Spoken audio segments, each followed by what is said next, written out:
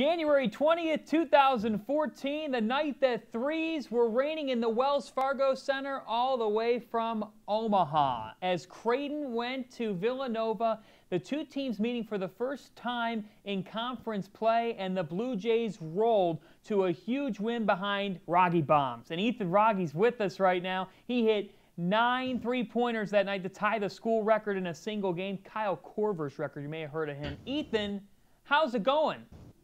Doing good, John. How about yourself? I'm doing great. This is one of my favorite games since the league reconfigured. I got to imagine when you went to Villanova that you had a fire lit under you, right? Yeah, we did not play well up in Providence a couple days before, and we were on kind of a little East Coast road trip, and we definitely didn't want to go 0-2 in the middle of conference play, so we were definitely locked in trying to prove a point to the number 4 team in the country at that time. Do we want to look back at January 20th? Mind looking through some highlights with me and taking Sure, through it?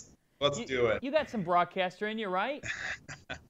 Not as good as Nick Bob, but I can work off him. Oh, wow. Let's go to Philadelphia. Ethan, take me through. Big-time crowd on MLK Day, right?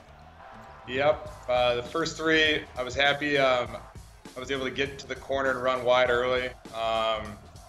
Second three was a heat test, definitely. It was a contested shot. He was right in my face. So then what's this one if the second one was a heat check? When we were playing an open gym or just throughout, if I usually hit 2 in a row, I don't care. Where I'm at, next one's usually going to get a pretty good chance of going up. And then at that point, we're just testing our luck. That one actually right there, I always say felt the best. And then Doug did an unbelievable job of that one, finding me. He had a layup basically and tossed it out. Yeah, I mean, the one thing I noticed about all these is the ball movement beforehand, just unselfishness.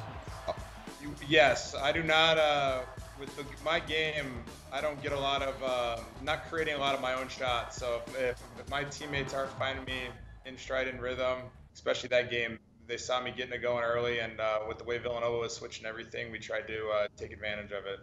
I think Ethan Wragge can go with the best of the Blue Jays shooters. I want to see Wragge versus Korver at some point. Ethan, thanks a lot, man. All right, thank you guys. I appreciate the time. Perfect.